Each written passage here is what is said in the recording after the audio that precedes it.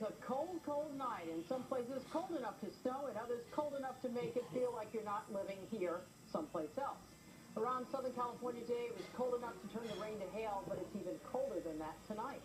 As for the rain, well, the worst of that now seems to be over, but the way it feels outside tonight makes it very clear it is still the dead of winter. Live from NBC4, this is the Channel 4 News at 11. Well, today it was all about rain, snow, and hillsides, but tonight it's about the plunging temperatures. We have live team coverage for you. Fritz Coleman, Patrick Healy, and we're going to start off with NBC4's Beverly White, who's live in Hesperia. Beth? That's right, Chuck. It is sub-freezing here in the higher elevations, and tonight it's so cold we found precious few people willing to linger and complain about it.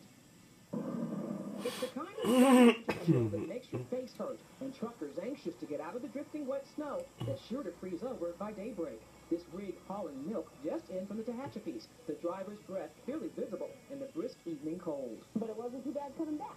So now I'm headed down the Cajon Pass. Hopefully we'll get to come home tonight, so just take it as it comes.